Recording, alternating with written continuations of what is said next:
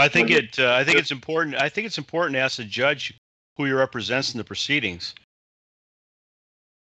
Okay, that's a fine point. Okay, so we're done with voir dire, and we're talking about who the judge represents. Like, well, if you, I'm sorry, I'm just jumping in the middle here. If you're talking about voir dire, okay. As far we're as talking about voir dire of a witness. Well, yeah, voir dire as far as potential members of the jury against you, I would immediately attack the statement they signed that said that they were citizens of the United States under penalty of perjury. Absolutely. And I would immediately ask them if they signed it, and then I'd ask them immediately after, what is it? And in my experience, you will have the judge and or prosecutor immediately stop proceedings and clear the courtroom. Because they don't want that getting out. It doesn't mean what everybody thinks it means. Wait, hold on. That came out of left field real quick. Could you repeat that? The jurors all have to sign a form that they're citizens of the United States, and they have to sign under penalty of perjury. So if you're going to voir dire jurors, it's important that you ask them what that is. If they sign under penalty of perjury, they have to know. Because why would someone sign something to a status of some kind or a designation if they didn't know factually what it was? And so you have to ask them, well, you signed under penalties of perjury under oath that you're a citizen of the United States, and they'll bow their chests and say, yeah. Just look at them and say, well, what is it? Are you asking them to clarify the citizen of the United States? Or are you asking them to clarify the whole label, citizen of the United States. When your opportunity comes to voir dire the jury, each member, take the first one and ask them if they signed a document under penalty of perjury they were a citizen of the United States. And they'll answer the affirmative with a big smile on their face. And then you follow it up with, well, what is it? What is a citizen of the United States? You signed it. What is it? They're not going to let them answer, guys. No. Well, factually, what is a citizen? No. You don't even have to go there. You don't have to go there. Citizen of the United States is very specific. It's outlined in Title 18, Paragraph 3, subsection B. And it's not a human being. It's not a man. It's not a woman. It's a thing. But people don't know that. Well, it's me. Well, I don't know. They it's a thing. See themselves waving at. Did you guys hear Gary right there? He said, I don't know if it's a thing, but it's an abstraction. The ball game and putting their hand over their heart to the Pledge of Allegiance to the rag flag, and it's me. Well, what is it? Are we talking about the person? You don't even have to go there. You don't have to go there because you're not going to let them but answer. I want to know. What is it? I'm from Canada. It's a thing. It's a legal fiction. It's a designation. It's a thing. It's a fiction in law. Yes. Fiction in law. Fiction in law. But what does that fiction purport to be? Just like a state, right? A citizen, a.k.a. a... All right, Gary said right there, no. A fiction cannot be anything. Citizen of the United States is a fiction in law that falls since 1948, falls under the plenary power of Congress. The word plenary means the majority interests of Congress. You're their bitch. Whatever Congress says, you do. Well, again, you're not a man, you're not a woman, you are a thing. Well, no. Hold on. Just to be clear with our language on that point. A fiction can never be anything but a fiction. It can never become a real boy. All right, so JT just agreed with Gary right there, but as you will see, he is going to totally contradict himself right about now. It can never be you. You cannot be a fiction. A fiction cannot be you. Yada yada yada. No, but you can world. You can animate the fiction.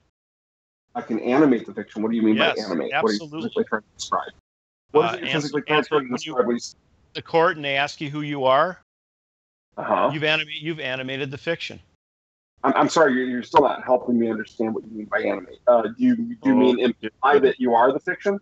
Yes, like you're animating the fiction. You are the fiction. So, no, you cannot be the fiction. We've already established that physical things can't be fictional. I'm talking about real world in court. I've been there about 8 times. It's everything to them. You come into court Oh, okay. All right. Well, so I can get some clarification here. I'm just trying to clear up a little bit of fuzziness about a certain thing. Okay. So by animate, you're basically saying share in a delusion, right? You can go in there and share in their delusion and propagate that. I'm in full agreement with that. You can put on the mask. I'm in full agreement. Put on the mask without realizing you're putting on the mask. Full agreement. I think we're on this completely same page with that.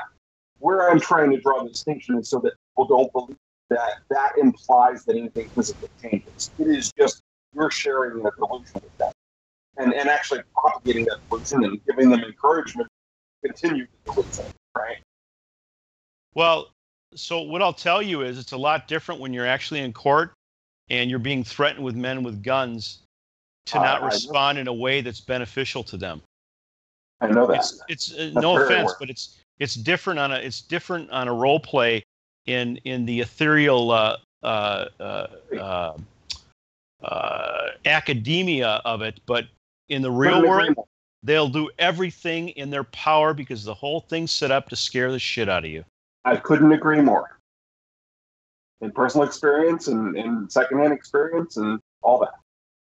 So if they state a name and you respond to it, you've already started the process. Started the process of satisfying the 3 levels of jurisdiction: a personam, venue, and subject matter. All of which can be challenged at any time, by the way. Well, and personam jurisdiction can't be granted by having a gun in your back. I mean, it's nonsense. Oh no, and you make that. You make that very clear. You make that very clear. Absolutely. Okay. Yeah. Again, not speaking of people who quite willingly go in wanting to serve their day in court and all, but for those of us who are actually challenging jurisdiction, it becomes a different story. Right. You know, people who wish to be in court, hey, whatever, more power to them. But those of us who don't. I don't know of anybody that wishes to be in court. It's funny though. You come across people who want their fair day in court. Kind of, I've been accused. I need to go to court. You know, they almost like a beaten dog. You know. Well, they're still under the delusion though that they're subject to the marketing that they've been sold their whole lives, that court is a place to have both sides heard, and they deal in facts and evidence, and they don't. All courts are administrative, all of them. The myth of justice. Well, again, administrative kind of ignores the violence of it too much for me. But I get. Oh no, it doesn't. It doesn't ignore the violence at all. The violence is essential to getting you to put the mask on. I agree with your sentiment. I just, administrative is almost too much respect to me. No. And again, I understand exactly. I filed the motion to dismiss. And it's gone down the road of deny until in one of the issues I dealt with, the judge stated that, quote, I was a citizen of the United States. And I was like, ooh, this guy's making an argument outside the pleading, number one. Yeah. Number two, this status is very important to him because he didn't say it once. He didn't say it twice. He said it about a dozen times in an opinion, a recommendation, the magistrate to the actual judge that can full ruling, give recommendations. He said it a dozen times. I'm like, this is really important to this guy. Why is he doing this? And then through study, it hit me. It's essential to everything. It's at the bedrock of everything. Everything but why does citizenship matter? Everything you've signed in your life, from a credit card to a mortgage to a bank loan, everything has got citizen United States on it. Everything. And they use it. They use it as a collateral buildup of evidence to hang you. So what's important, what you have to do is you have to rebut that and public record, publication, and say, I'm not a citizen of the United States. Rebuttal instead of challenging? I mean, wouldn't... no. Guy, I've challenged it many times. Okay, dismiss anything else, in court, anything else. You've not proven your case, anything else. What facts do you have? Anything else? Ignored. Okay, I agree that that's your experience. I'm talking federal court. Okay. I'm talking just traffic court. I'm talking federal pound you in the ass court. But you've said that you're in the position then of rebutting the presumption by proving that you're not. It is presumptive. I get you. I understand. They are operating under presumption. I understand the presumption. Okay, yep. So they've taken on a presumption without any evidence of the truth of it, and you're suggesting that you should rebut it by proving the opposite to be true. I'm suggesting that you should say I am not a citizen of the United States. That's an assertion. What offer of proof do you have that I am? Okay, so they've made an assertion without evidence. Okay. Yep. Which you skipped over challenging, and instead. No. I know. You're missing my point. I told you I filed a motion to dismiss.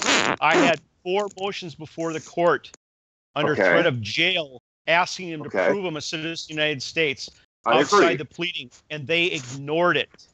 Agreed. I've had marshals show up at my door until I stated I was not a citizen of the United States and asked them to prove that I was. Only then did it stop.